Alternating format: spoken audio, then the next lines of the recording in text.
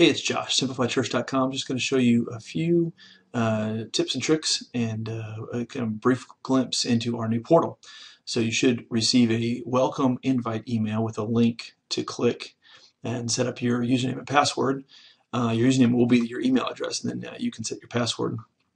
Once you have that, you'll log in, and we'll just get kind of a brief tour of the dashboard. So here's what you'll have. You have quick actions to add expense, add deposit, submit a check request to us, and then a few things over here on the menu. So you'll have your dashboard. Kind of hop down here to organizations. This is where you'll manage information about your church, users, bank accounts, your budget. This is where you'll be able to update budget line items, payees, people that you will pay, and you can see we can set them up as either monthly, weekly, one-time payments. If they're 1099, if they're active or a deactive payee, we can set that up here, and then all your transactions show up here into this list. So take a look at the other videos. We're going to try to keep these all pretty short and quick to the point, so that each one is easy to watch. So if you have any questions, feel free to let us know. Thanks.